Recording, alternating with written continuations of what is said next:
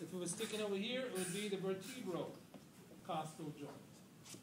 Of rib 1. Right? Or the first rib, whatever. Station number 2B. It's sticking in the lesser horn of the hyoid bone. Lesser horn. The greater horn, of course, is this here. Right? Lesser, greater. Some books call it a cornu. A cornu. I don't know if your book does that. A cornu. Station number 3A. A is the acromion process. It's also the acromioclavicular joint. Right? So I'll accept either one. Of the scapular bone.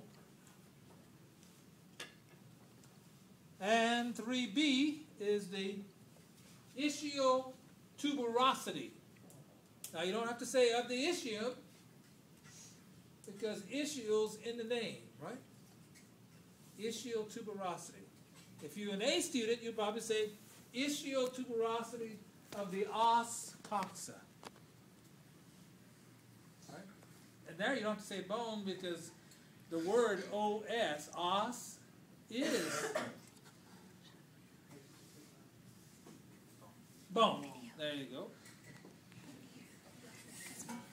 It's Latin for a coxal bone. Os coxa is Latin for coxal bone. All right, here there'll be a station for a foot and a station for a hand. I combine them here, right? I can ask any bone, even the phalanxes, right? Phalanges, it's plural. Phalanxes